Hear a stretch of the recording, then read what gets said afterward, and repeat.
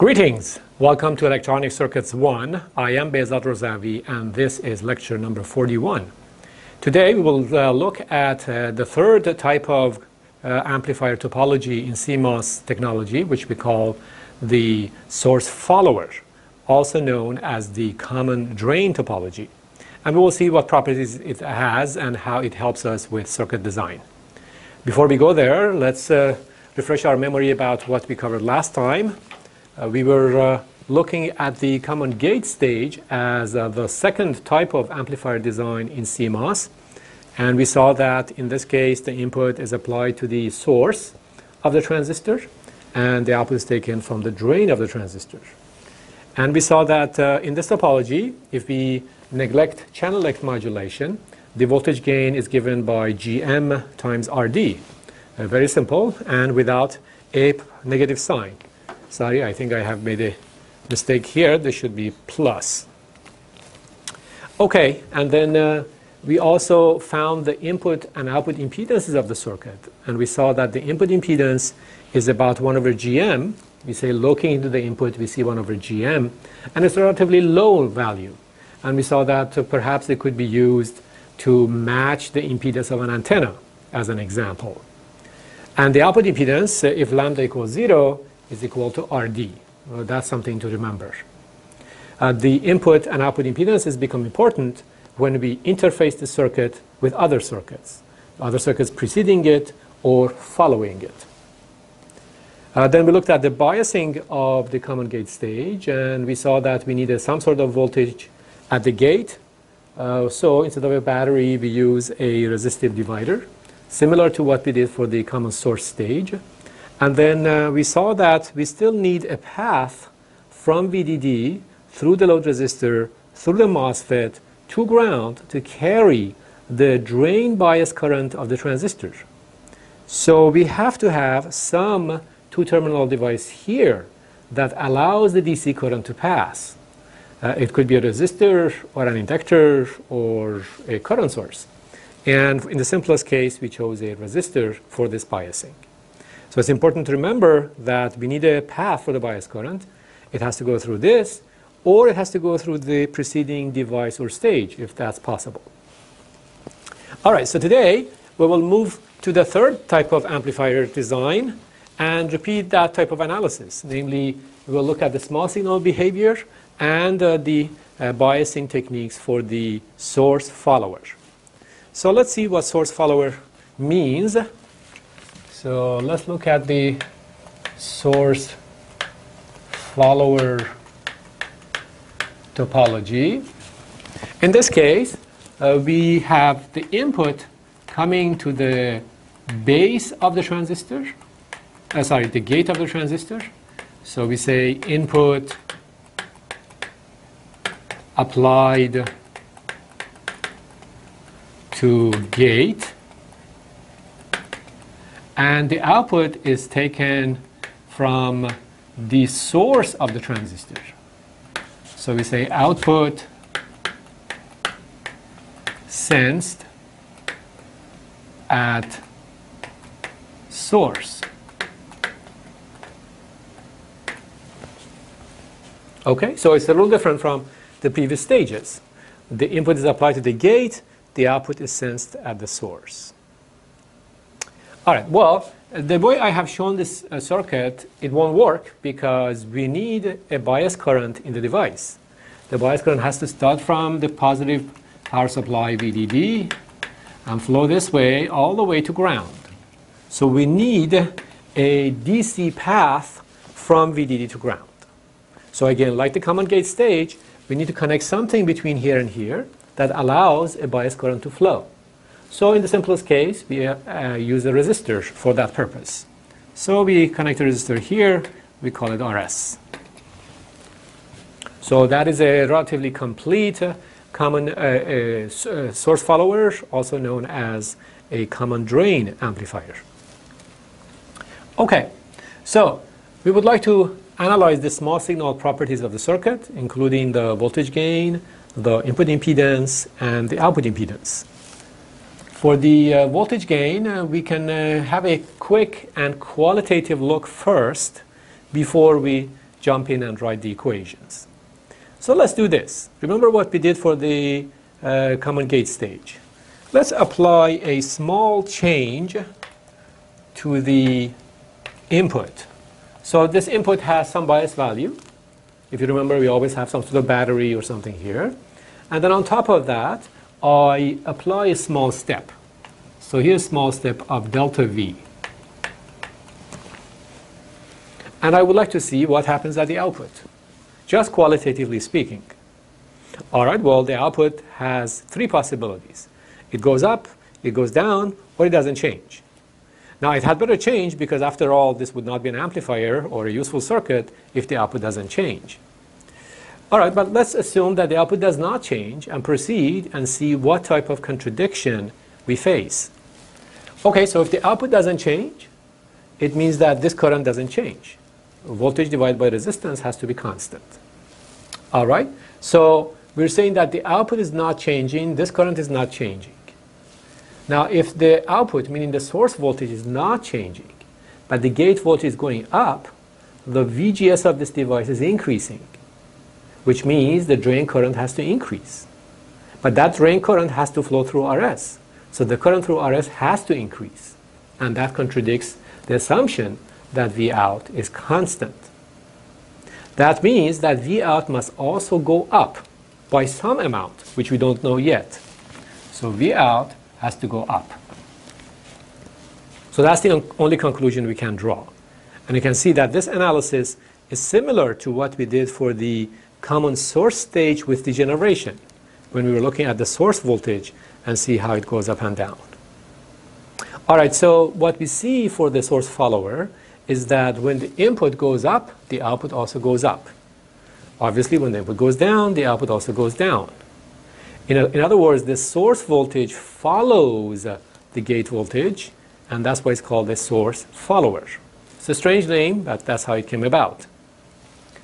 All right, so now we can go ahead and draw the small signal model of the circuit and find its small signal gain. For now, we will assume that lambda is equal to 0. All right, so let's go ahead and do that. For the input, we have an AC voltage source. So that's V in, small signal voltage source applied to the input from this point to ground. Then we draw the model of the transistor. By now, we should be comfortable doing this. GMV1, V1 is between the gate and the source. Then we have a resistor connected to ground, RS. The output voltage is here with respect to ground. So the output voltage measured between here and ground. And then the top of the current source goes to AC ground. So that goes to AC ground. As usual, we would like to eliminate V1 and find V out over V in. Okay, well, that shouldn't be that hard. Let's write a KVL around this loop. What we see is that we have V in.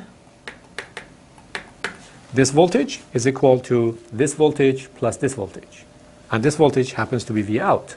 So we have V in is equal to V1 plus V out.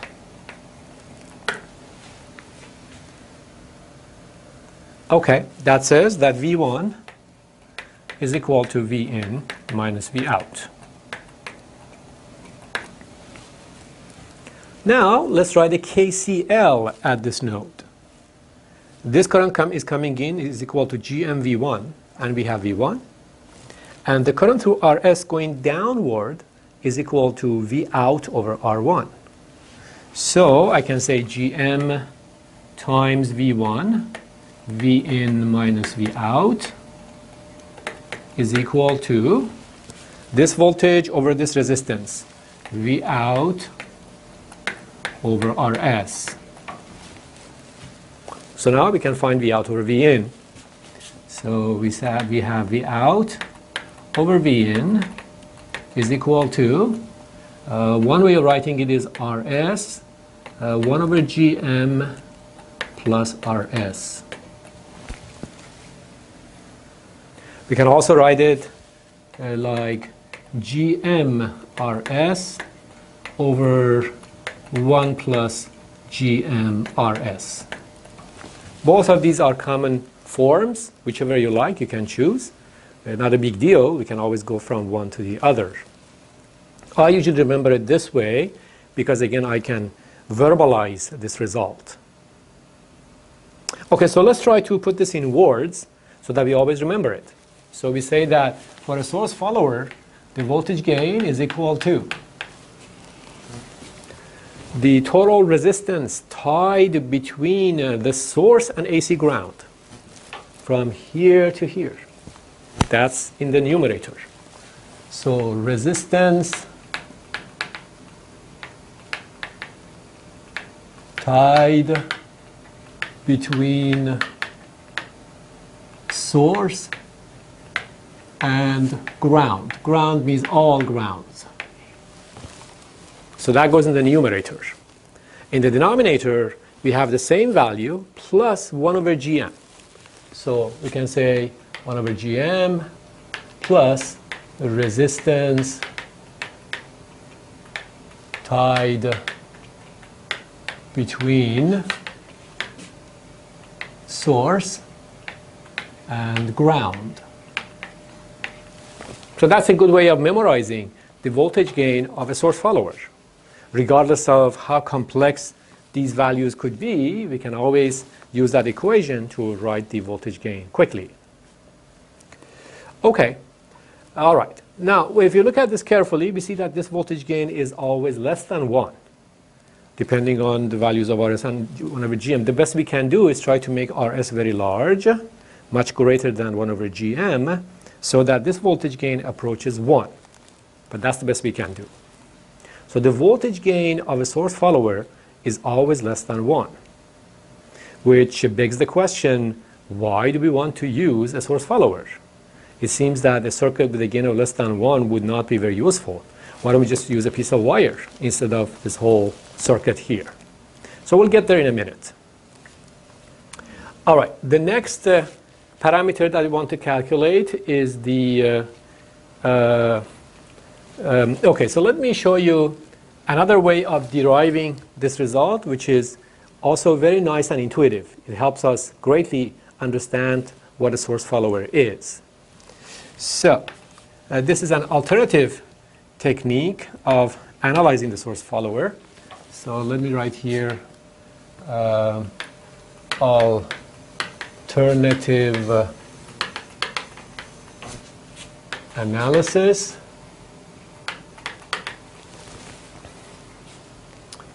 All right, so let's do this. Rather than go through the small signal analysis and write all these equations, maybe we can use some of our knowledge from Circuits 101, namely Thevenin equivalent, Norton equivalent, that sort of thing, right? So maybe what I can do is this. I have the circuit, and I'm too lazy to write these equations.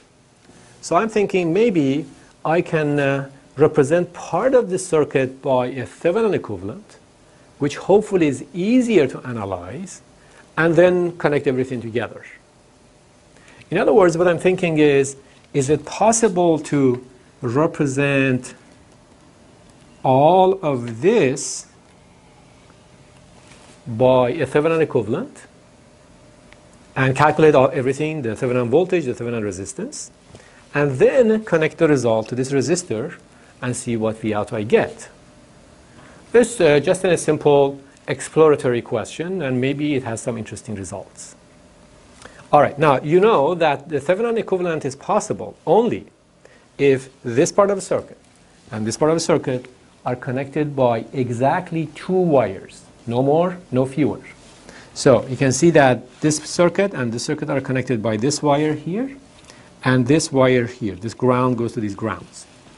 There's nothing else. You cannot have, for example, a dependent source here which depends on some value inside this box, or vice versa. That does not allow us to write a Thevenin equivalent like this. But here the situation is very simple. I just have this box, and I would like to find its Thevenin equivalent. Okay, so now let's go back to Circuits 101 and see how we calculate the Thevenin equivalent of the circuit. So let me write here Thevenin equivalent.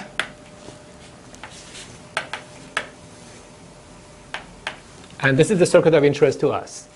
We have some very strange but simple circuit. Here's what we have. We have a voltage source inside, which we call V in. Then there's a dependent source, like so. And this is the output node, right? You want to find the Thevenin of the circuit here. Okay, well, Thevenin says, in order to find the Thevenin voltage, all you need to do is disconnect the box of interest from the rest of the world and find the voltage at this output. This is what we call the open circuit voltage, meaning that it is not connected to the rest of the world. So let's go and find this voltage without RS present. So we'll call this V Thevenin. And we'd like to see how much that is. Now, again, I'm hoping that these calculations are simpler than this algebra here. Okay, how much is V Thevenin? Well, what we see is that GMV1 has nowhere to go, right? Because that's what Thevenin said. You have to disconnect this from the rest of the world, so there's no current going that way. If GM1 has nowhere to go, GM1 has to be 0. And that's only possible if V1 is 0. If V1 is 0, then how is V Thevenin related to Vn? They are equal, because if you write the KVL, you see this voltage is equal to this voltage plus this voltage. V1 is 0, so V Thevenin is equal to Vn. So we'll write this for now. We say that GMV1 has to be 0, which means V1 has to be 0, which means V Thevenin has to be equal to Vn. So that's nice and quick, right? We don't really need to write much algebra. Okay, in the next step, we have to find the Thevenin resistance. And we know how to do that. Thevenin says, kill all the independent sources inside the box, and then come from outside and apply a small signal voltage Vx, measure the resulting current Ix, and that ratio will give us the Thevenin resistance. So let's do that. We'll kill the source. That will give us something like this. V1, GMV1. This is AC ground. This is the box without independent sources. And now we apply Vx and measure Ix. So what does that tell us?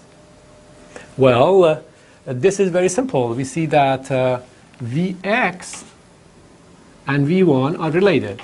We've seen this a number of times. Here is Vx and V1 are negative of each other because they go from this node to ground, right? So in this case, we see that Vx is equal to minus V1. That means that this current is equal to minus GMVx. All right, so let's write the KCL here. Minus GMVx plus Ix must be 0. So minus GMVx plus Ix must be 0, which means Vx over Ix is equal to 1 over Gm. So the Thevenin resistance of this structure inside this box is 1 over Gm. All right. Is that very surprising that this is 1 over Gm? Do you remember 1 over Gm from the past? What impedance was equal to 1 over Gm in the past? Well, there were two cases. One was a diode-connected device without channel length modulation. Is this a diode-connected device? Yes. You see, the gate and the drain are both shorted to ground. So it is a diode-connected device, even though when we started out it didn't look like that, right? But in the small signal model, it is exactly like a diode-connected device. And the resemblance between this and the common gate stage input impedance is also not coincidental and follows the same type of thought process. But anyway, let's continue. Okay, so we have constructed Thevenin equivalent. So let's do that. We have, for that box, we have V in, because we decided that the Thevenin voltage is just V in, and then the resistance, which is 1 over Gm. This is the box. This is the Thevenin equivalent of this whole thing. Now we go ahead and connect it to RS and see what we get. So we connect it to RS, and of course this is a simple voltage divider, so V out over V in is equal to RS divided by RS plus 1 over Gm, which is what we had before. So this alternative analysis tells us that a source follower without RS is just an amplifier with an output resistance or internal resistance, if you like, of 1 over Gm. And the fact that we connected RS to it, because we wanted to have a bias current, reduced the gain to this value. If we had not connected RS, or if RS were extremely large, we would not have attenuation from here to here, and the voltage gain from here to here would have been 1. But RS might not be very, very large, and as a result, we get some attenuation. So that's a very nice way of thinking about the source followers. All right. Now that we have done this quick analysis, we can also try to gain more intuition if we assume lambda is not 0. We will try and see how it goes, right? Sometimes it's too complex, sometimes it's not. In this case, it's not that complex. So let's assume lambda is not 0 and see if the analysis can be repeated quickly. All right, well, I go back to that equation on top, and I see if I can apply that equation when lambda is not 0. So let's go back here and ask ourselves, with channel length modulation included, we have RO from here to here, right? Between the drain and the source. So that would be where? That would be here, between the drain and the source. Between the drain and the source. And the drain is grounded. So it's between the ground and the source. Between the ground and the source. Right here. So RO is actually in parallel with RS, as you can see. Again, it might be easier to see here too. We have RO going from here to AC ground, and RS going from here to AC ground. So they're just in parallel. Okay, so wherever I have RS, I replace it with RS in parallel with RO. Because we have the resistance tie between source and ground. Now, it's not just RS, it's RS in parallel with RO. And similarly in the denominator. So we say AV is equal to RS in parallel with RO, RS in parallel with RO, plus 1 over Gm. So that's very easy, right? We could include that readily. I can also go back to this business here and notice, again, the same situation, that RO is connected from the source to ground, so it gives me the same result. Now R1, RS in parallel, so we have an attenuator consisting of RO in parallel with RS, and then divided by RO in parallel with RS plus 1 over Gm. So it's the same result. Okay, so that was for the voltage gain. We still don't know what good an amplifier with the gain of less than 1 will do, but don't worry, we'll get there. Let's try to find the input and output impedance as well. Okay, so Rin doesn't need much thought. Looking into here, we see a very high impedance because the gate doesn't draw much current. So we'll say Rin is equal to infinity at low frequencies before the capacitances of the device come into the picture. How about the output impedance?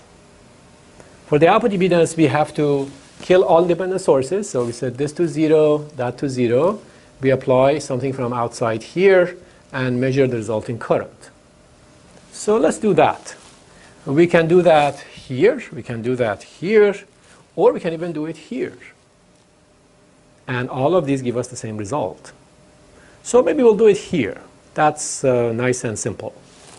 So let me draw this circuit with the input source set to 0, and then apply something from outside trying to measure the output resistance. Okay, so here's how it goes. We have 1 over Gm. The input is set to 0. Then if you want to include RO, no problem, we can still include RO. And then we have RS, and then we come and apply Vx and measure Ix. So now we see that 1 over Gm goes in parallel with these two. So the output impedance is very simple. We say, sitting here and looking into the output, I see 3 resistances going to AC ground. One, from the intrinsic transistor. Looking at the source of the transistor, we see 1 over Gm. That was similar to looking into the input of a common gate stage, right? Or a diode connected stage. Doesn't matter because this point is AC ground. So looking into here, we see 1 over Gm. Looking into here, we see RO. Looking into here, we see RS, all 3 in parallel. So we say R out is equal to 1 over Gm in parallel with RS in parallel with RO. All right. So that's a nice way of analyzing the source follower. One note of caution, when I analyzed the circuit like this and I got to here, I had not included channel length modulation. And for RO, I just dropped it outside this box. That's fine. Alternatively, you can go back and keep RO inside this box and find a new Thevenin equivalent in terms of the voltage and in terms of the resistance. And that's fine too. Okay, so either way works. You can keep RO outside that box because it is really outside. It's just tied between here and AC ground.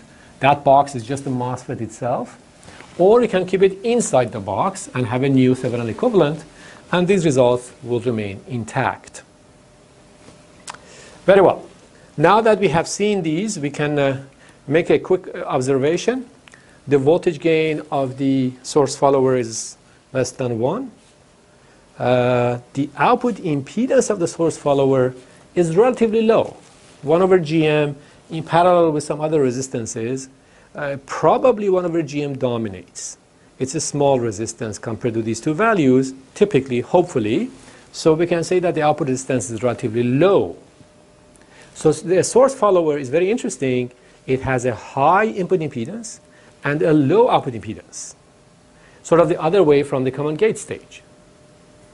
And we have to see how we can utilize an amplifier that has a gain of less than 1, but has a high input impedance and a relatively low output impedance. So for that, I'll show you an example, and we'll see how these come into the picture. All right, so let's go add a page. Okay, so this is the application, one application of the source follower. All right, so let's say we have designed a common source amplifier with some gain. So here's a common source amplifier. And as an example, I have chosen 500 ohms for the drain resistance. And then I chose the dimensions and bias current of this guy to give me a GM of, let's say, 1 over 40 ohms. So GM is 1 over 40 ohms. Okay? And again, lambda is 0 for simplicity. All right, so we see that this amplifier by itself provides a voltage gain of GM times 500. So the voltage gain is equal to minus 12.5. That's quite respectable. All right. Now, this amplifier is amplifying and then eventually has to drive something, right? You can't use it by itself. This node has to go somewhere. And let's suppose that I'm using this amplifier at the output of my Bluetooth transmitter. So let me take you back to the Bluetooth transmitter and refresh your memory as to how this worked. So here's what we had, if you remember. We said that we apply our pulses to an oscillator so as to modulate its frequency. And then this output needs to drive an antenna. We need a power amplifier between the oscillator and the antenna so that it can deliver a high power to the antenna. We want to have a high power transmission so that the range between the transmitter and the receiver is maximized, the distance. Okay, so this power amplifier, in its simplest case, might be just a common source stage.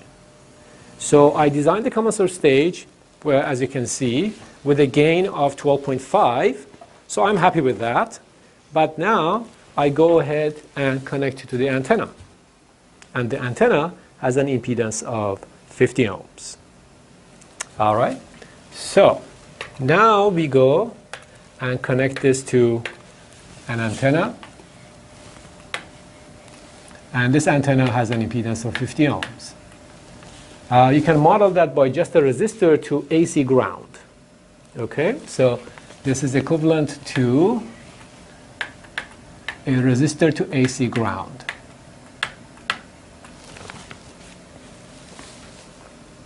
So do we have a problem? You can see that the total resistance tied between the drain and AC ground consists of 500 ohms in parallel with 50 ohms.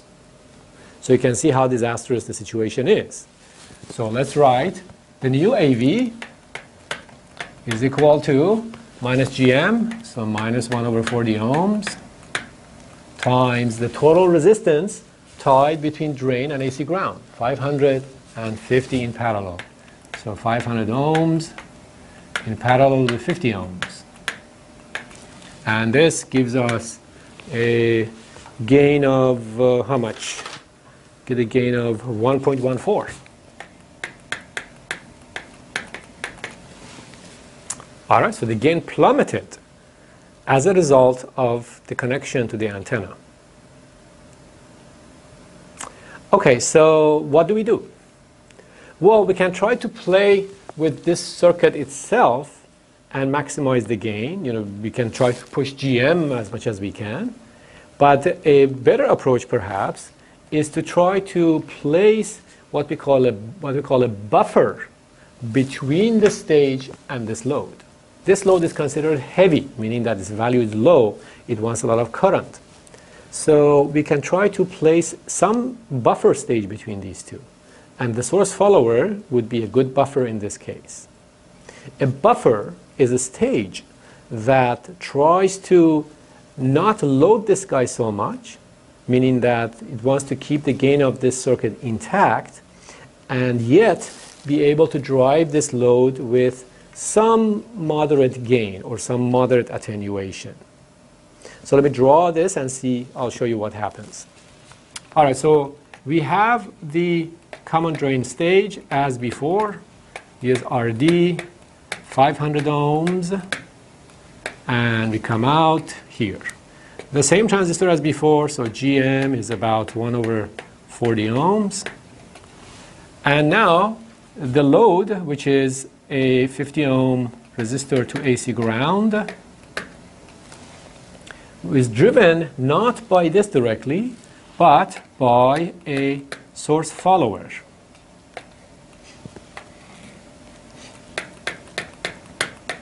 So we call this M1, this M2, and this is V in, and this is V out.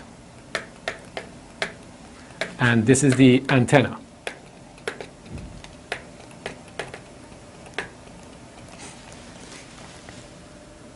Okay, let's assume the same GM for M2 as well, just for simplicity. So GM2 is also 1 over 40 ohms. And we are curious to see how much voltage gain we get now. Without all of this, we got 12.5. With directly driving the antenna, we got 1.14. With this buffer stage, do we get something reasonable? Okay, so that's not that hard. We just say, again, we call this node X, and we say the small signal voltage gain from the input to the output is equal to Vx over Vin times V out over Vx. Vx over Vin is the same as the old case, because looking to this gate, we see a very high impedance. This gate doesn't draw much signal current, so the gain of the first stage is approximately the same as before. So we have minus 12.5 here. That's good. Then that's multiplied by the gain from here to here. That's the gain of a source follower. And we know how to do that. The gain of a source follower is given by the total resistance tied between the source and AC ground, 50 ohms, divided by that resistance, plus 1 over Gm of that transistor, so 40 ohms.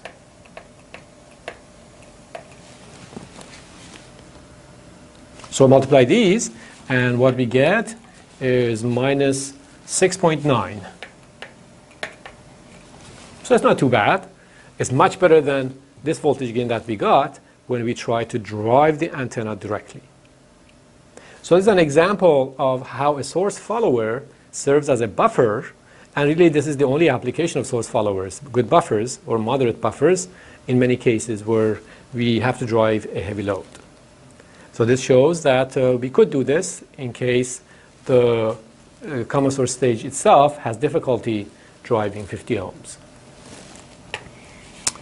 Okay, very well. Let's talk a little about let me give you one more example of usage of source followers, and just for analysis purposes, let me change the color of my pen.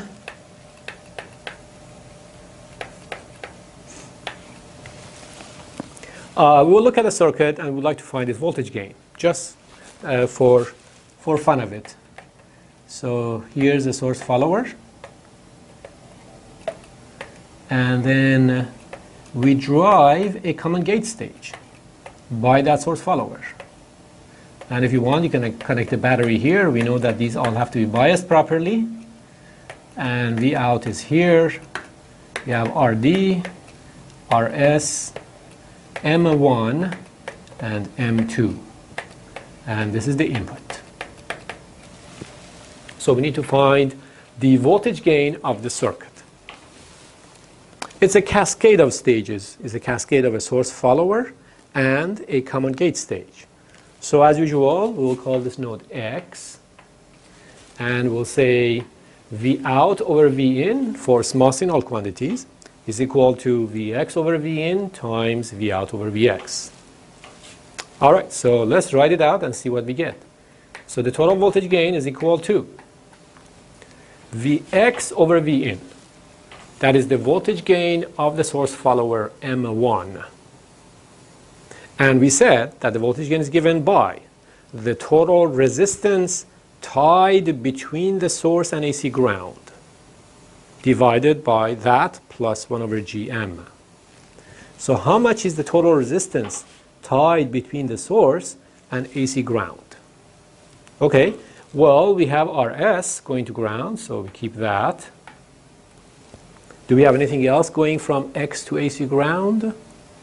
Well, yes, because this terminal draws AC current, right? Do we remember that looking into the input of a common gate stage, we see 1 over Gm. So this is 1 over Gm2, assuming, of course, that lambda is 0. So at node X, we have two impedances going to ground. One is RS, and one is 1 over GM2. So these two are in parallel. You have to place them in parallel. 1 over GM2. That is the total resistance tied between the source and AC ground.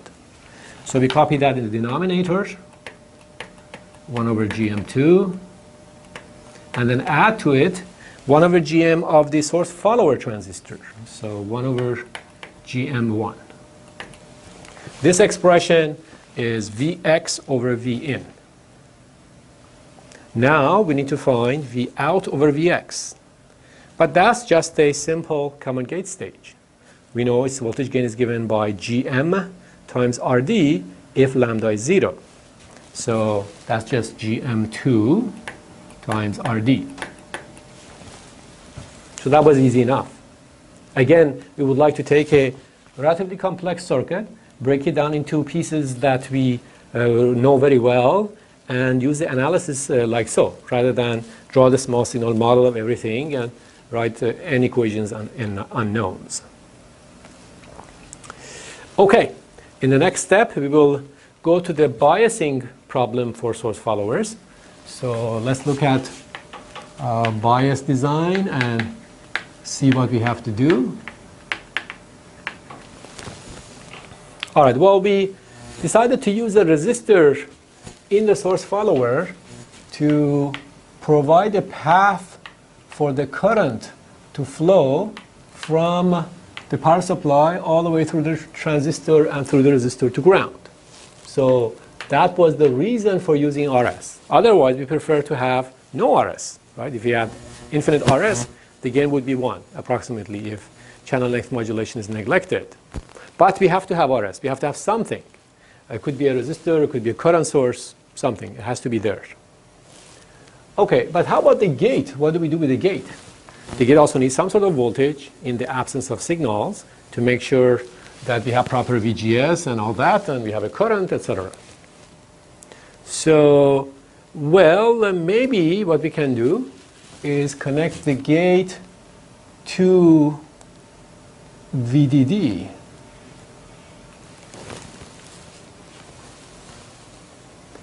Is the transistor biased properly in this case? Looks like it. We see that the gate is at VDD, so some voltage, 1.5 volts, 2 volts or something. Then we have some VGS, then we have a resistor here. So this is actually similar to the common gate stage we analyzed last time. So we have some VGS here, some drop here, we can have some current, we can calculate and we can get what we want. So that seems doable. But now, let's try to connect a signal source to the input. For example, a microphone or an antenna or something, right? How would that happen? How would that work? So here's a microphone. Do we have a problem? Yes. We see that this microphone is connected to a short circuit to AC ground. That means that this voltage will never change. This voltage is always equal to supply voltage, regardless of how loudly I speak into the microphone. So that's no good. I have shorted the input to AC ground. All right, so I cannot do that. I am happy with a DC voltage here equal to VDD, but I don't want it to be just a resistor, just a short circuit. So what I'm looking for is some other device that maybe still gives me a DC level equal to VDD, but does not create a short circuit as far as the signal is concerned. So for that, we do it like this. We draw the circuit again, and we use a resistor between this point and VDD. So call this RG. So now you can see that when we have no signals, because the current through the gate is close to 0, the voltage across RG is close to 0, so the voltage at the gate is equal to VDD. So we still have proper bias conditions, but now if the microphone is connected, the microphone is not facing a short circuit, it sees an RG, and if RG is very large, the microphone doesn't see any attenuation. Let's say the microphone internal resistance is 100 ohms, and I pick RG to be 2 kilo ohms. Then 100 ohms and 2 kilo ohms do not attenuate the signal much, so we're happy with that. So that's a very simple method of biasing the source follower so that the signal goes in and comes out, and that's how we can build a circuit. Of course, if you remember, in some cases, this device wants to impose its own DC value. So if you remember, I had this antenna I showed you before, and I said if I try to connect this antenna from here to ground, I create a short circuit from here to ground, like this. And that's not very good. In those cases, I have to place a capacitor between the preceding device or circuit and this point to make sure that the DC level at this point, which is VDD, does not disagree with the DC level of this device or this circuit, right? If that device wants to impose its own DC level. So we always have to be mindful of the preceding device or preceding circuit when we connect them to another amplifier stage.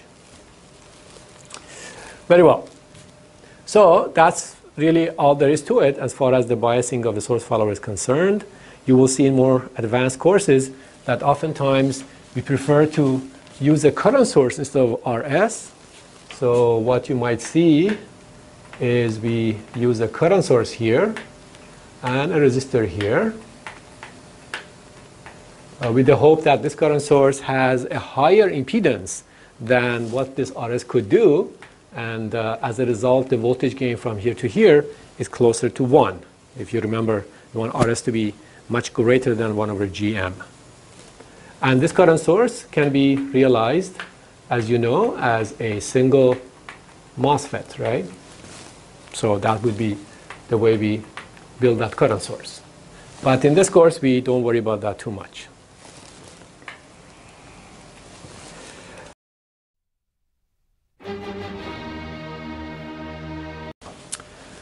In today's series on Frontiers in Electronics, we will be looking at one application of electronics that you probably wear on your hand, on your wrist all the time, and that is the watch, the crystal or the quartz watch. So you might see, if you look at the face of your watch, that says quartz here, and you might wonder what quartz means. So they will look at the internal operation of the watch or clocks that use that type of mechanism as well. The electronics is actually quite interesting, even though it was originally conceived back in late 1960s or early 1970s.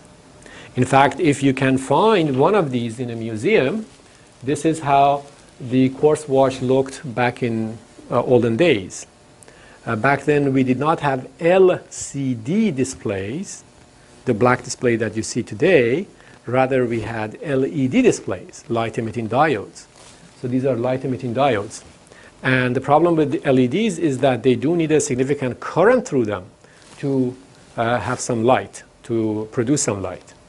So back then, actually, you would have to press a button here to light up the display and read it, and then you would let go of the button and the display would become dark again. So most of the time, the LEDs were off. You wouldn't see them. Only when you wanted to look, you would have to press and look at your watch and read the time. But what's inside here anyway? When we say it's a quartz watch, what does it mean? So if we look inside, if you open up and look at the back, this is what we see. We have a watch battery. Then we have what we call a crystal. You see this little cylinder here with 2 legs, 2 terminals. This is a quartz crystal. It's a crystal made of quartz. And then we have a little IC here. There's some circuitry inside this chip.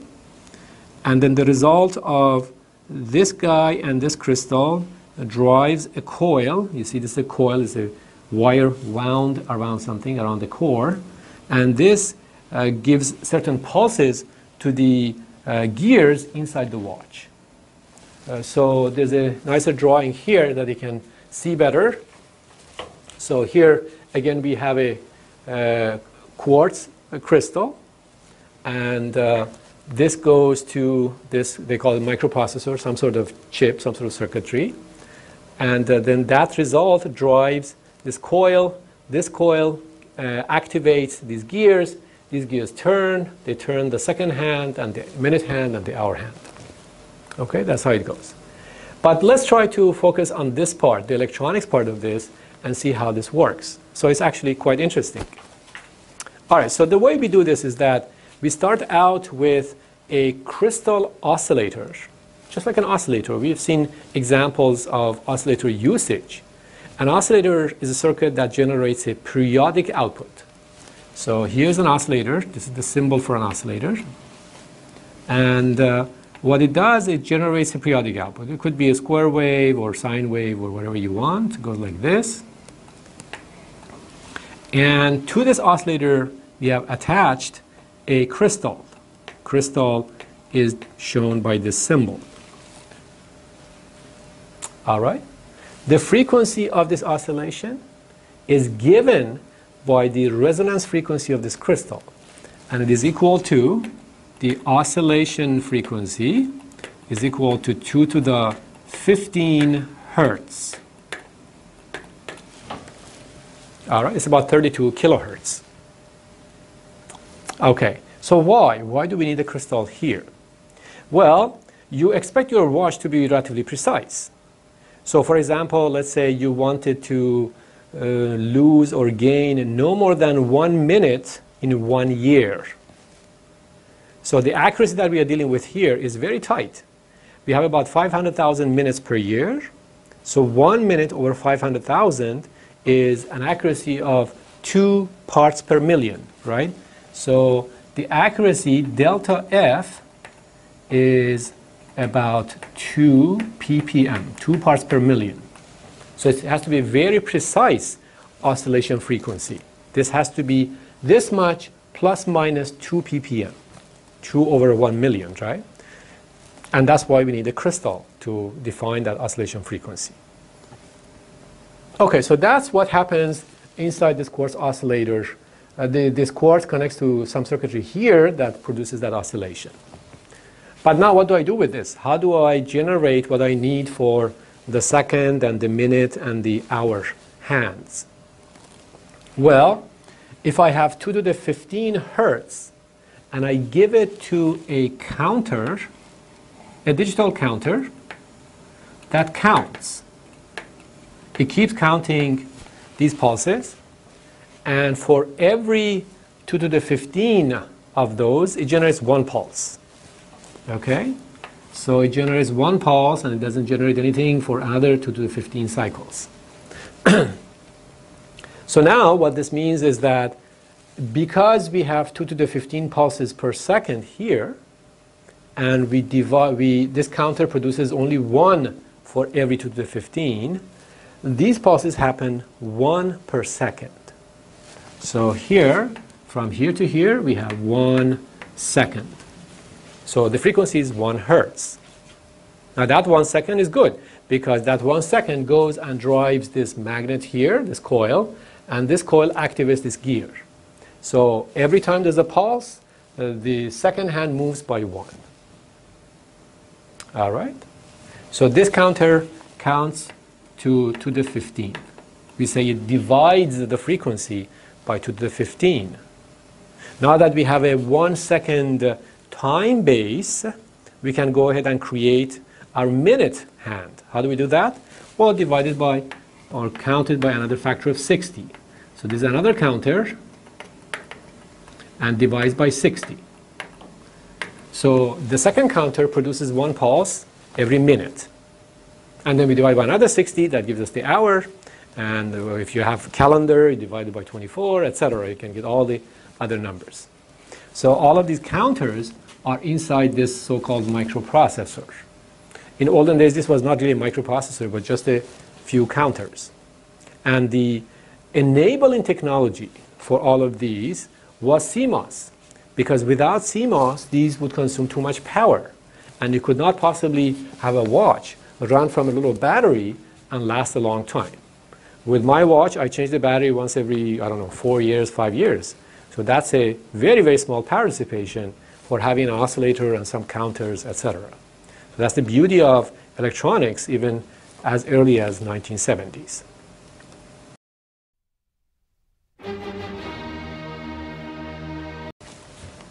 Okay, now that we have studied the source follower, let's try to summarize all of the stages that we have learned so that they all are in our minds nice and clean and clear.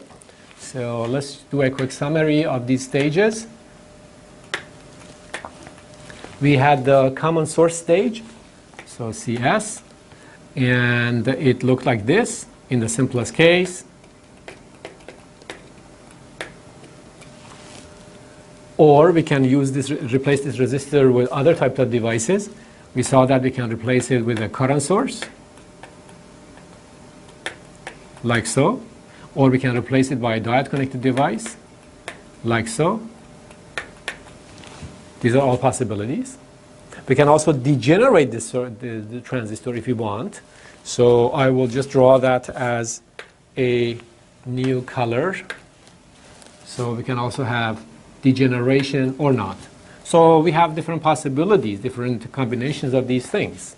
But in any case, we can have degeneration or not, and then the load can be different types of devices. In all of these cases, we said that the voltage gain is equal to minus RD divided by RD plus 1 over GM. And RD, sorry, not RD, RS, if lambda is equal to 0. So we see that RD represents the total resistance we have here. It can be a physical resistor, or it can be the output impedance of a current source, or it can be a diode-connected device. They all become RD. RS represents the total resistance tied between the source and AC ground, and then 1 over GM is that of the transistor. Okay, then in addition to common source, we had the common gate stage.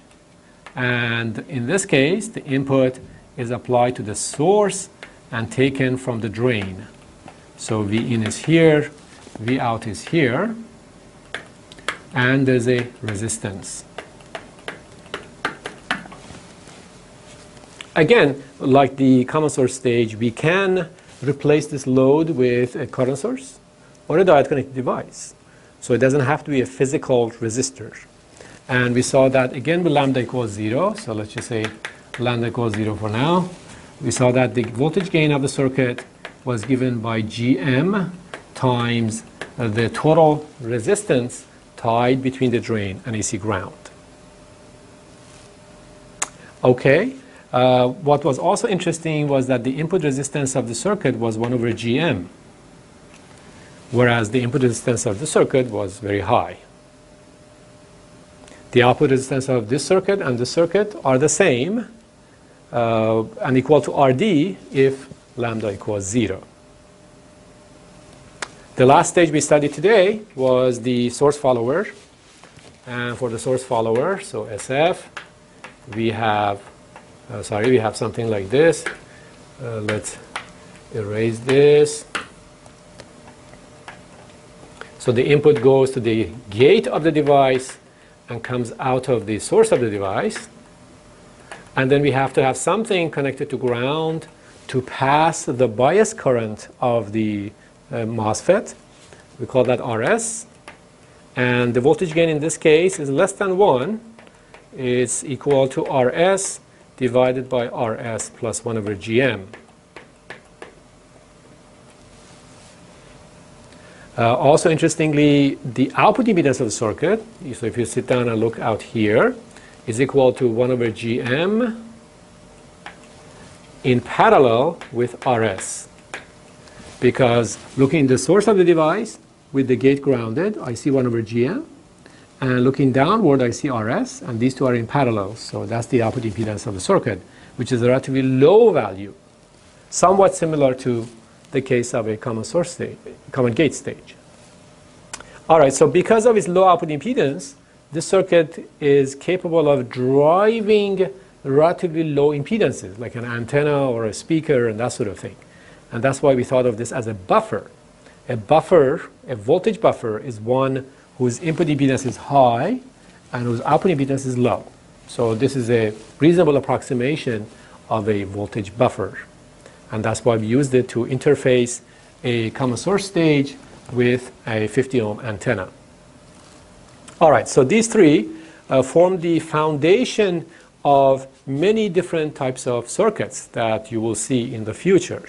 There are some other circuit topologies that we will study in courses after this course, but these three are essential to everything that we study in electronics. Very well, our time is up, and I will see you next time.